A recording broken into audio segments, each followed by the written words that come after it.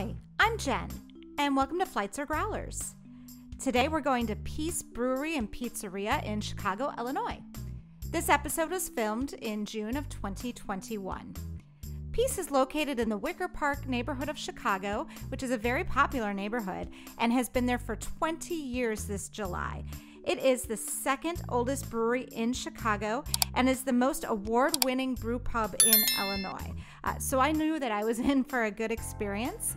I had been to Piece a couple of times before for their pizza and decided to revisit this time and really just focus in on that beer.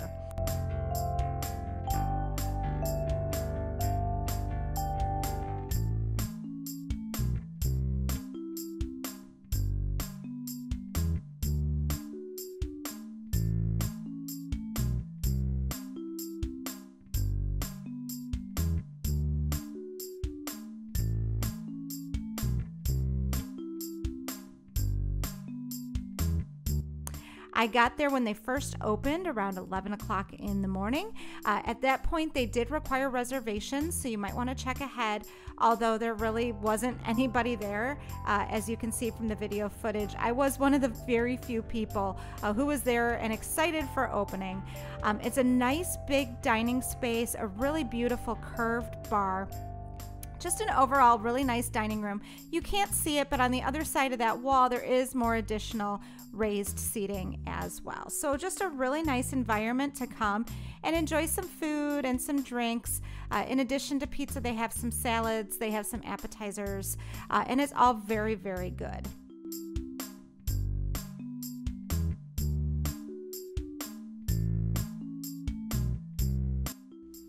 Now, Piece is co-owned by Rick Nielsen of the band Cheap Trick.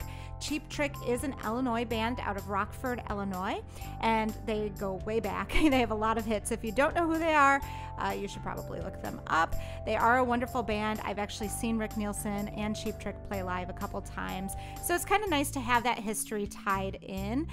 In addition, he did appear on the Rachel Ray Show, and they created a custom dessert chocolate pizza for Piece, which now does appear on the menu. So if you are a foodie or a Rachel Ray fan, that might be something you want to try. Again, I elected to stick with the beer. Now, Piece is kind of a unique thing in the Chicago market. You usually associate Chicago with like a deep dish crust or a tavern style super thin crust. This is actually what they call a New Haven style pizza. It's a wood-fired, delicious pizza. It's just not anything like any of the Chicago style pizzas that you might be used to. So if you're going to Piece looking for traditional Chicago style pizza, you're not going to find it there. But what they do have is actually really, really delicious. So I do still highly recommend trying it out.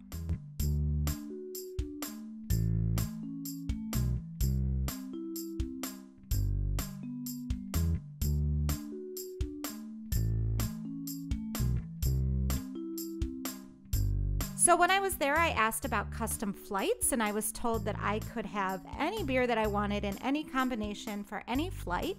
And so, of course, I opted to try all 6 of their original beers. And I'm really glad I did. And then they do also have guest taps, so I'm going to talk about that a little bit later, and I did try a guest tap as well.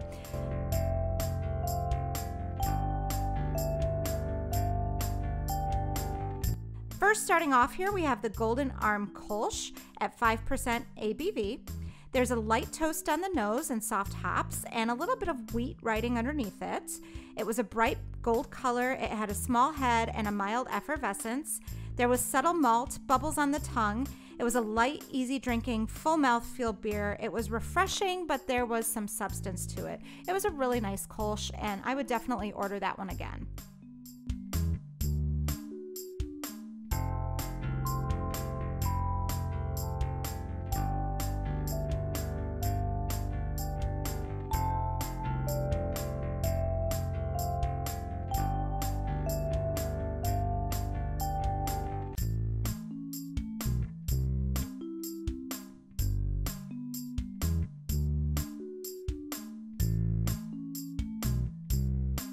Next up, we had the Top Heavy Hefeweizen at 5% ABV.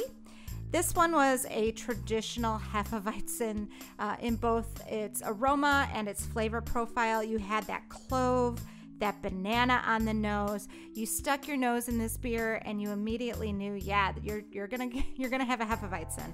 It was cloudy with a nice creamy head.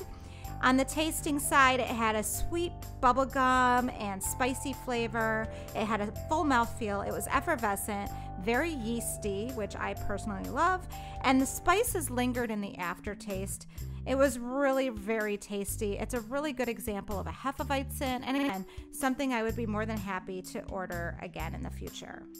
Next, we had the Talus More Hazy Pale with wheat and Talus hops at 6.2% ABV. I was a little worried about this one. We're getting into more hoppy territory. This one had some piney hops on the nose and a really bright aroma. When I took a sip, it was kind of like an ooh moment. It was hazy and cloudy with a nice creamy head, and the taste softens. It's very much softer than how it smells, so you don't get that kind of piney astringent taste. It's much milder on the palate. It is hops forward and bitter, and the pine is predominant with a full mouthfeel. My tongue felt a little tingly when I tasted this. It almost felt like I had Pop Rocks in my mouth. It was kind of a unique feeling. I kind of really liked it. There was a hint of wheat in there, but the hops were definitely dominant. It was pleasant to drink, and I think it would pair well with a lot of different food. I think it would balance nicely, especially with their pizza. Really, really a tasty beer. It surprised me. Next up was The Wait, which is an American Pale Ale at 6% ABV. This one had strong hops on the nose. It was a really pretty color with a creamy head and a light effervescence. The mouthfeel was more medium body. It was very hops forward. It was piney and citrusy and very bitter on the finish. I did not detect any of that malt flavor that I love. It was just more of like your hoppy kind of beer. But it was very clean and it was fresh tasting. It wouldn't be my personal preference to order again, but it was extremely well made. I definitely recommend it if you're a fan of the style.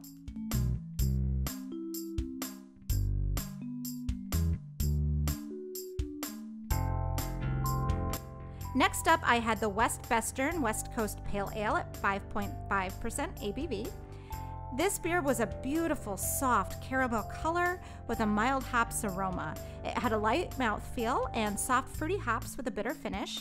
It was slightly astringent, but not overpoweringly so. The hops do stick around on the aftertaste. I actually really liked this one. It was nicely balanced, but for me, the tasting portion was enough. I didn't think that I could handle a full glass of this, but I know several people who would absolutely be happy to drink this beer all night long. Again, very well made, very tasty. It surprised me that I liked it as much as I did, and I would recommend it if you were into West Coast Pale Ales. Next up was the Spellbound Dry Stout. This one is at a wonderful 6.66 ABV. It has a soft, dark roast coffee nose, a tan head, and a beautiful black color.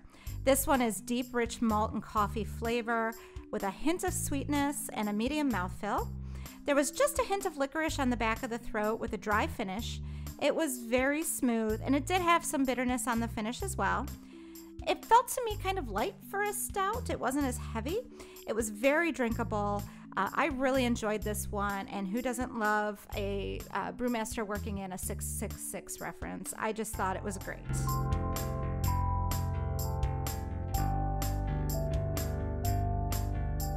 Next up, I had a bonus tasting. This is one of their guest taps. This was the Dutch Bag Brewing Company Summer King Strawberry Hibiscus Double Goes at 7.4% ABV.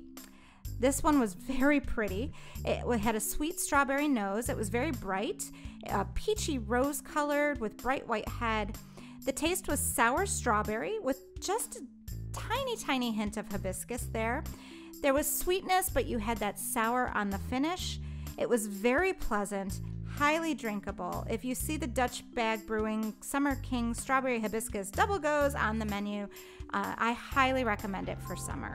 I do just want to say a quick note. When I was there, the brewmaster Steve was also there and saw me doing the tasting and taking some tasting notes, and he actually came over and was the nicest guy. He was very warm and welcoming, answered all my questions about the beer. I got a bit of his history. He has been at some of the breweries that I love the most. He has a Florida background. He's been at Cigar City, Angry Chair, Seventh Son, but also Pipeworks and Three Floyds in the Chicago area. He has been around, he has seen a lot, he has worked with some fantastic brewers. So I just want to shout out to Steve. We had a very pleasant conversation. I was really impressed by how warm and welcoming and hospitable he was to this girl sitting at his bar taking detailed notes. I really appreciated that. So Steve, hey, if you ever hear this, it was so nice to meet you. Thank you so much for your time. Love what you're doing with the beer here. Definitely recommend everybody come check it out.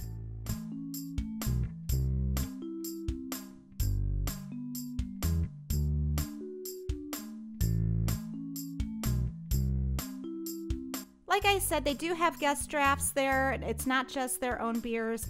And if you're not a beer person, they do have a selection of wine and other beverages available as well. So check it out. I'm sure you'll find something that you like there, no matter what you're into.